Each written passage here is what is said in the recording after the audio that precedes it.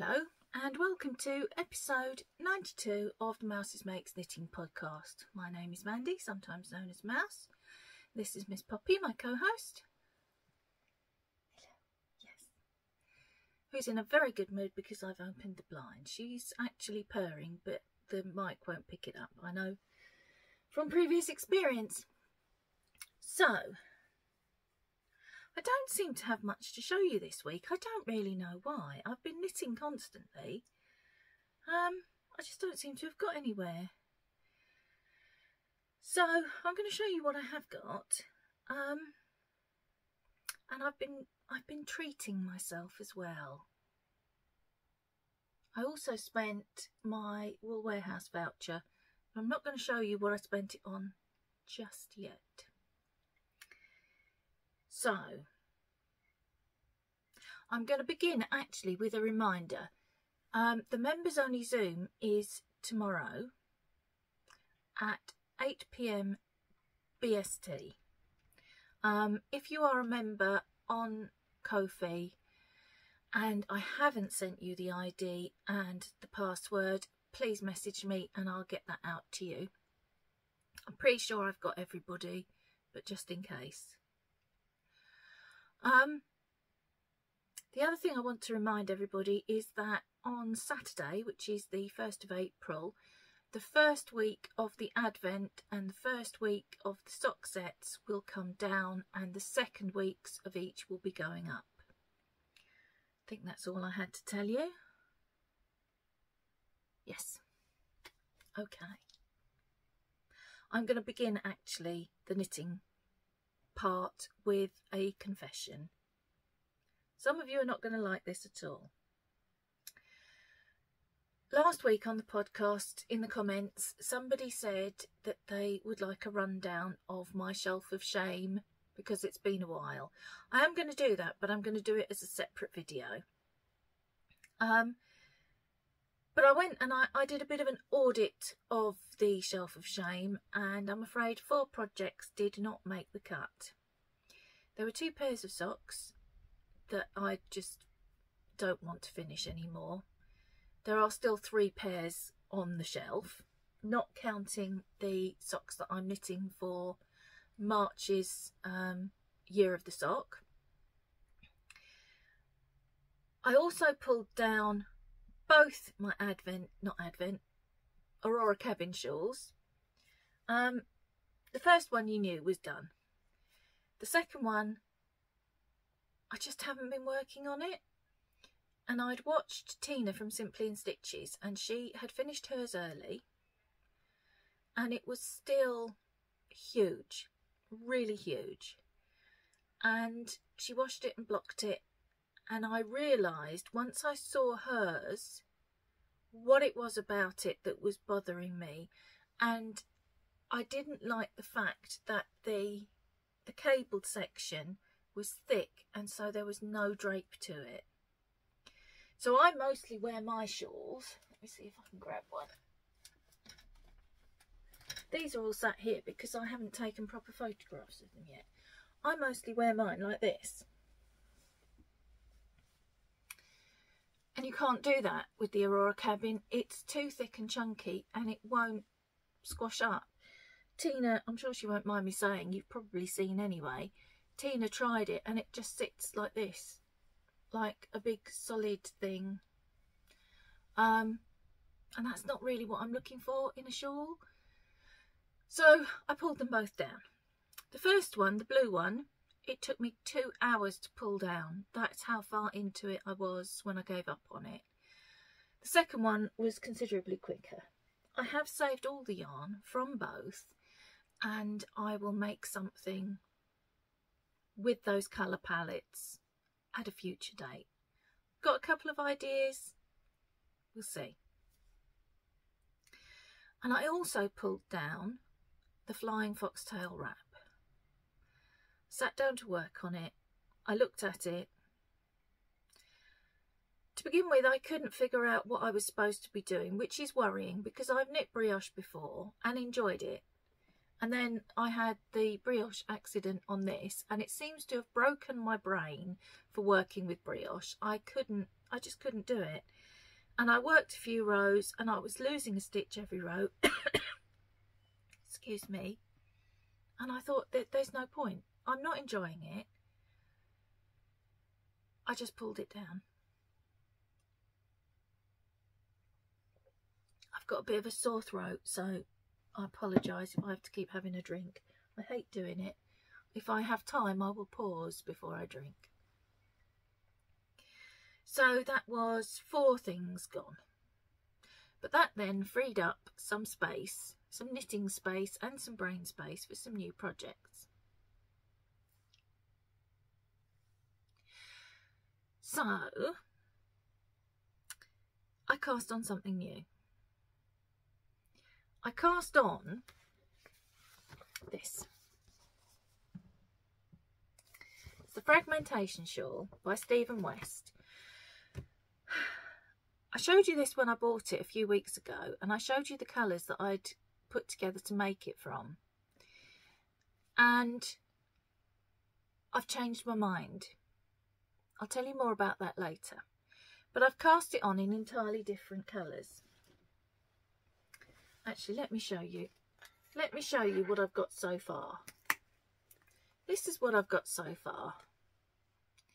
It's very, very different from the colours that I originally had, which were all dark purples, blues, greens. Yeah. I'm in a bright spring mood at the moment. With the exception of one, they are once again all my own hand dyed. So I will show them to you. This section, actually, before I show you the yarns, this pink section I've got to pull down because I don't know. I think what I've done is at this end I've done stitches for the I-cord border, which I didn't need to do at this end, only at this end. This shawl, if you're wondering, isn't it in segments? So this is the first segment. You knit so many repeats of your colour sequence, then you go up, pick up the next stitches, knit the next segment. You can see that actually if I show you the pattern. You can see that on the pattern. So I'm not giving anything away. So the colours I chose were, let me start at the beginning. I nearly went, oh, it's a very fine place to start. Let's not do that with a sore throat. So this is March, the Year of Yarn March yarn. This is what's left over from what I put into my Shortest Day shawl that I'm using as kind of a catalogue of my Year of Yarn yarns for this year. There's 80 grams. The shawl says you need 90. I'm hoping I make it. The next colour is, oh, this one. I don't know if you can see it terribly well. Again, I've got the blind open and the top light on because it's so dreary. This is After the Rain, which was one of the April colourways. I snagged one for myself because it's lovely blue and jade green, and as you can see it's knit up as kind of a turquoisey colour. It's this one. Love that one. After that comes this one, which again is one of mine. It's just a lime green solid. Then what's next? This one. This one I dyed up to go into the second Aurora cabin. I don't know if you can see, it's kind of a very, very pale peach with some orange and red speckles. This one is Peach Parfait. It's not yet in the shop. I am hoping to put some in April. That's followed by this one, which again I don't think you can make out, but it's orange and red, and it was a one of a kind I dyed up when I was playing I don't think I can replicate it because I was just playing, I wasn't making notes. You might just about, if I get it in the right angle, be able to see some of the stitches are pink, some are orange. So that's that one. The final colour is this one, and that's just an emerald green, again, that I dyed up. It's a solid colour. And you may be thinking that's only 6 colours, and I know you need 7 because I've looked at the pattern. Well, the 7th colour is the one that's not mine, and it's this one. And this is what I based all the other colours on. So it's got pretty much every single of the other colours in there. And this is by the Woolshed, and it's called Birthday Cake. I bought this 2 years ago, I think. I bought a birthday box for myself, and this is the yarn that was in it. And whilst I loved it, the palette isn't really something that I wear. So I just tucked it away because I knew that one day there'd be something I would do with it, and now there it is. So yeah, that is really gorgeous. I don't know if it's still available. As I say, it was 2 years ago, and it was a surprise. You ordered the box and that's what came. So that's my fragmentation shawl. Very, very different from what I had originally planned, I think you will agree, but I'm very happy with it. It's going to be bright and loud and well out of my comfort zone. So yeah, I'm looking forward to having that finished. It's knitting up quite quickly because you never have very many stitches on the needle at one time. Even though I'm going down, the stitch count is increasing. I've got 2 more colours to go, and then I've finished the second repeat of colours. And what I'm doing is when I've finished each repeat of 7 colours, I'm sewing in the ends. So I'm kind of weaving them in as I go, but then I like to secure the ends because I don't like messy ends, even on the back. So when I've finished these 7, I'll go in and I'll just sew in the ends that are left, as I have done with the first 7. So that, I think, is all there is to say about that. Whip-wise, mostly been working on one thing. It's living in this lovely bag that my friend Sarah made me. I think you might know what it is. Let's get this out first. The rows on this are taking considerably longer now. This is the Eyelet Burst Shawl. If you're new here, I'm doing the Stephen West Marathon this year. So that's why you will see a lot of Stephen West patterns on this podcast. This, in fact, is the Starflake shawl. Again, a Stephen West pattern. This was a gift from my lovely friend Karen, who has the Recreational Knitting podcast here on YouTube. If you haven't seen it, go and check it out. I will try and remember and put a link below. Ewan, my youngest son, picked out the colours for this shawl, much to everybody's astonishment, and I can just about spread it out, I think, to show you. Hang on, let me detangle. This is going to be perfect for days like this. So here we are so far. That little marker there is where I was when I showed it to you last week. So I had that much. Now I have all of this. And I've just started adding in the second colour. So there's only, I think, 4 rows of the second colour. So I'm striping that in. Again, this one is mostly my own hand dyed. So there's the pink. I don't know why I'm showing you the ball. You've just seen all of it. And yet again, all I can see now is grey because the pink has broken my eyes. Oh dear. The pink is now fading into this one, which is the same pink. This one is variegated, lighter and darker. This is the lighter with a pale turquoise. Again, it's all my own hand dyed apart from one. Might have said that already. Then it will move into this one, which is the Year of Yarn colourway for April. So it's just called April. Again's got the pinks and the turquoises with some lime greens and what have you. And then the final one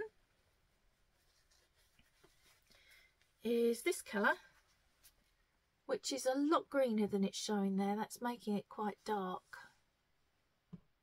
That's a bit better.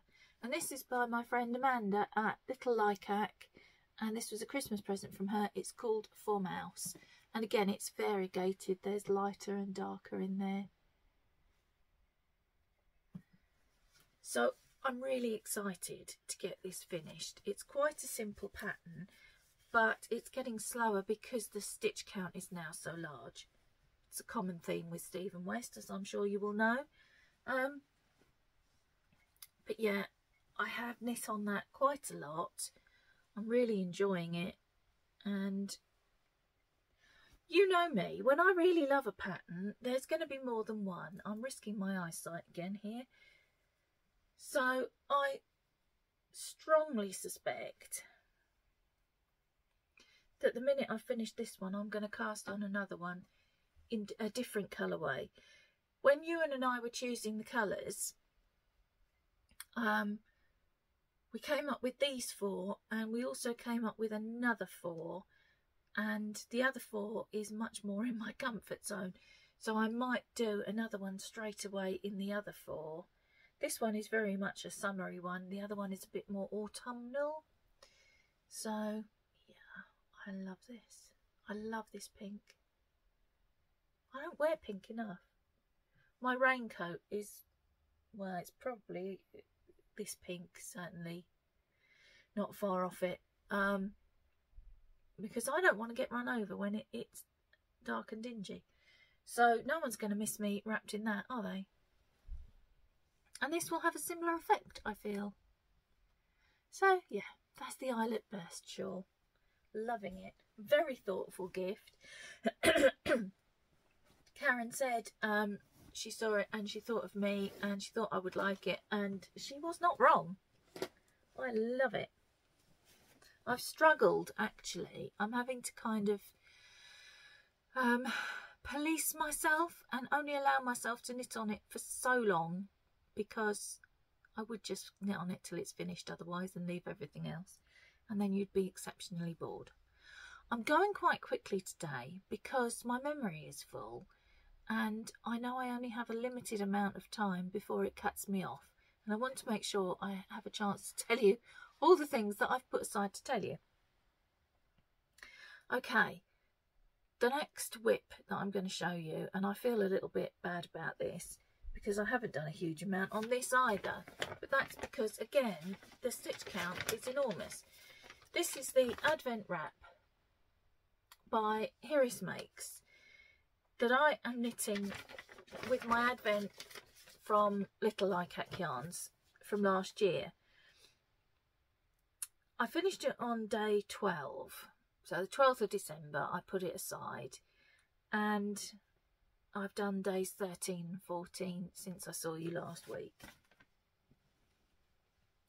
which is a bit of a poor show. I need to try harder. So really, there's 6 rows, I think, 8 rows. So where I was before was just above these little flower stitches. Am I showing you the back or the front? That's the front. So I've done from the flower stitch up. Doesn't look like much, but it is long. Oh gosh. Untangle. It is, wrong hand. It is very long, And there's 2 of them because I'm knitting them concurrently. So I do one side and then I do the other side. So when you look at it that way, there's a bit more knitting than it looks like there is.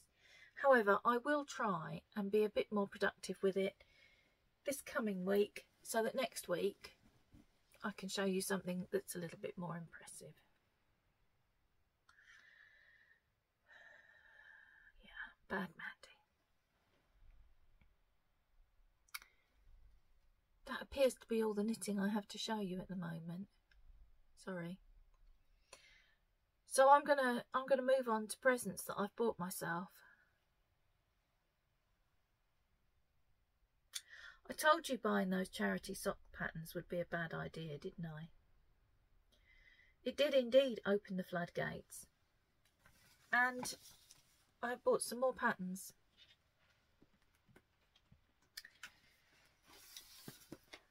I bought a few more patterns.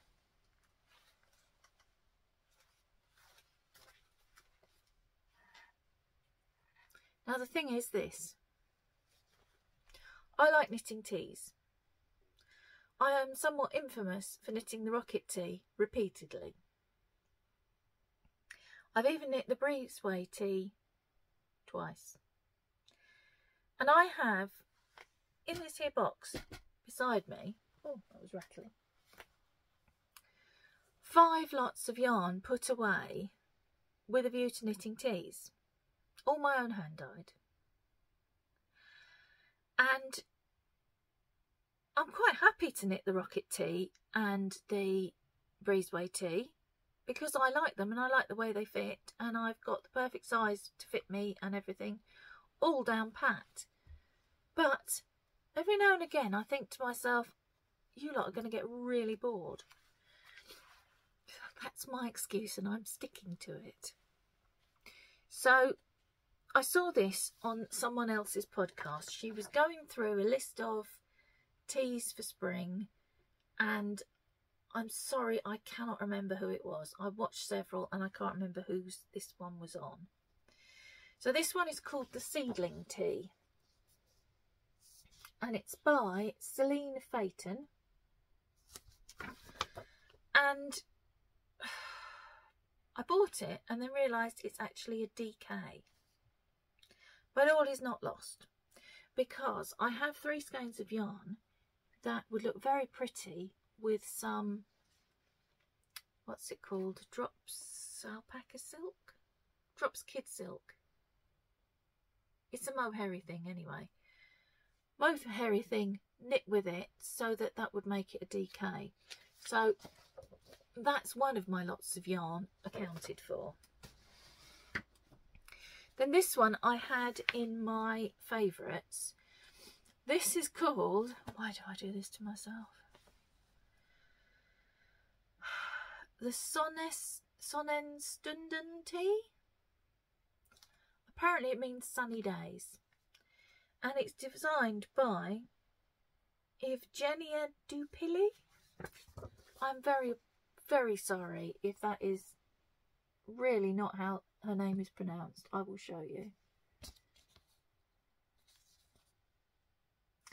And what I liked about this one, I don't know if you can see it clearly enough, is that there is a moss stitch panel along the raglan and also down the side of the tee. And I really like the look of that one. So I got that, and I'm just checking that it is fingering weight. I'm hoping it is, because I can't actually see. I'm sure it is. I would have checked. I'm sure I got it out of my fingering file. That sounds bad, doesn't it? Sort of thing the police come around and look for on your computer. My fingering weight file on Ravelry, in my favourites. So I bought yarn for this, but I bought it with my Mother's Day present from Ewan, which was a Wool Warehouse voucher. I'll show you the yarn when it comes to knitting it. I'm probably going to cast it on fairly soon, but I really ought to finish this first. So you might get to see that next week. Then evil genius, Stephen West, had a discount code for last week. And as I've already mentioned, and as most of you know, I am currently engaged in a Stephen West marathon. And I have lost 2 of my patterns because the Aurora Cabin and the Flying Foxtail Wrap have gone. So I needed to replace them with something else. Do you like all the justifications I can come up with? So I purchased this one. Again, I have the yarn for this. My plan is to do this, another autumnal shawl, because it's a big one. It's a big wrap yourself up in it one. I have got some that was yellow and orange that I over dyed, and so it's now, I over dyed it with black, but it's now tones of grey and gold and orange and green. So I was going to use that as the background colour, and then where this one is black, I was going to put orange. What do you think?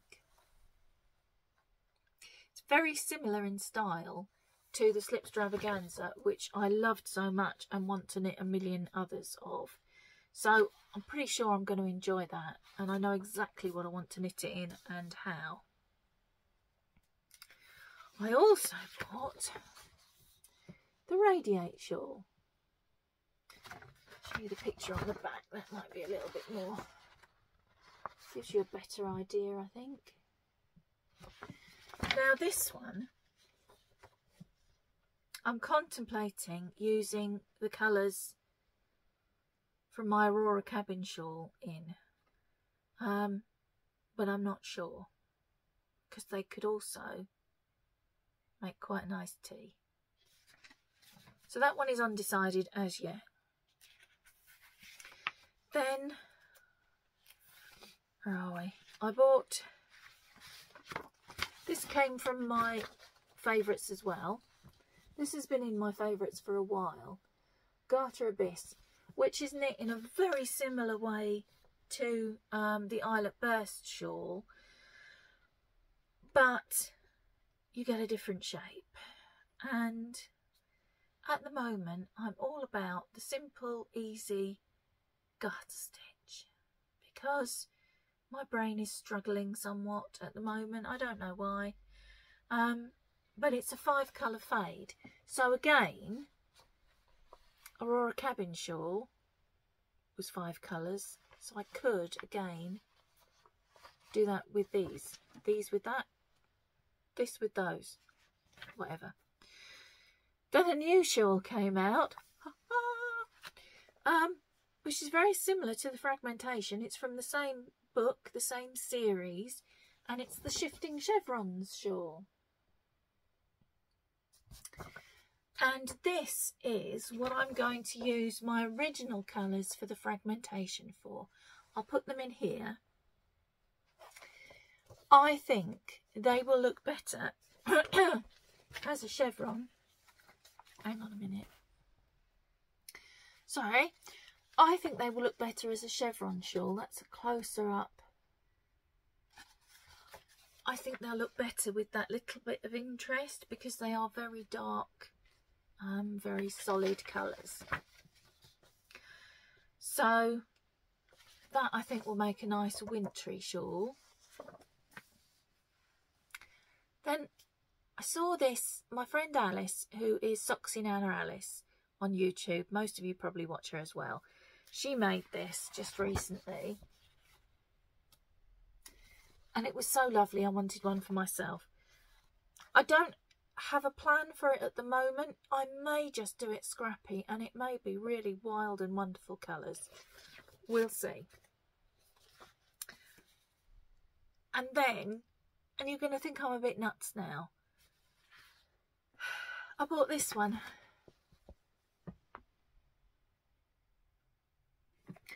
Now I know I've just ditched the Aurora Cabin shawl, but this doesn't have to have drape. All the cabling section, which is the bit where you lose the drape, is on the yoke, so that's going to be fine. It also appears to have a wider neck I did start making the honeycombs, painting honeycomb sweater. I think it was last year, might have been the year before. And it was really like around my neck, and I wasn't so keen on that. But this one does seem to have a more loose neckline. So I'm going to give this a go, and I'm thinking at the moment, as we all know, plans change because I change my mind a lot because it is a woman's prerogative. I'm thinking this would look really nice as a Christmas sweater. So with sort of reds and greens and whites, maybe the body in white, and then reds and greens in the cabling, the pattern. What do you think? I can add it to the list of Christmas sweaters that I didn't knit last year, can't I? And not knit them this year either. Yeah, that's the plan. So, that is in fact all I've got to show you. I am quite tired. If this has been a bit low energy, I do apologise. We had friends round on Saturday who didn't leave till really late. So I lost some sleep there. And then Saturday night, Sunday morning, the clocks went forwards. Okay? People kept messaging me and saying, the clocks go forwards, not back. I do know that. It was just a slip of the tongue. I also told you that I'd been knitting something on a 120 metre cable. Nobody picked that one up though, did you? It happens with my brain sometimes. My mouth goes faster than my brain and the wrong stuff comes out. I did know they were going forwards. I know it's fall back, spring forwards. But the upshot of it was I lost another hour's sleep there. And last night I was so tired and I was so cold. I get cold. And I don't know if this is a fibromyalgia thing or a kidney thing, but I cannot get warm. So I just had to go to bed at 8 o'clock. And then at 4 o'clock this morning, the phone rang and the alarm company told Dave that the shop that he manages, the alarm was going off. So he jumped on his motorbike and did a 50-mile round trip to find that some drunk had tried to sit on the 2-inch wide windowsill and had smashed the glass frontage on the shop again. Second time it's happened, but it's only the second time in 18 years, so that's not so bad. But he was back then at 7 in the morning. Then he had to get showered and dressed and go back to work. So that was it. I was up from 4 o'clock. So I'm really tired. I've got a sore throat. Yeah. I may have been a bit low energy today. I apologise if I was. Anyway, I can see that I'm about to run out of time and I'll get cut off without saying goodbye. And I hate that. I hate it when that happens. So I'm going to say thank you for joining me. And I will see you next week. Bye, guys.